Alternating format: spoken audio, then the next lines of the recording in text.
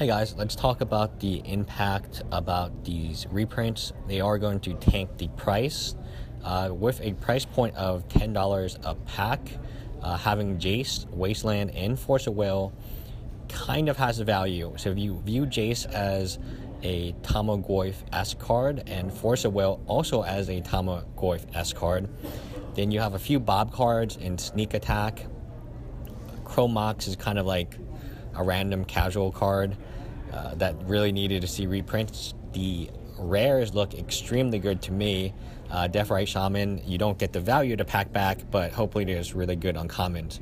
But as with any box, Sneak Attack is also a card that you can get your money back, very much like Kiki Jiki. So Toxic Deluge is also valuable. When you buy a box or a case of something, you definitely need to look at not the mythics, but the rares, the uncommons, and the commons. That's typically where you get most of the value. So in Modern Masters 2015, you had Eldrazi Temple, you had the uncommons were really underwhelming. Remand. I'm hoping this particular set has better uncommons. The commons were very underwhelming, actually.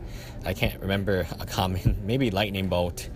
But I think there's a tremendous amount of value from what I can already see. I know it's at Mythic, and Necropotent is kind of a bad Mythic to get. But should be an interesting set from here on out. And I will be making videos and actually visiting a few different stores in Ireland, so maybe I'll shoot some film there. Anyway, bye guys.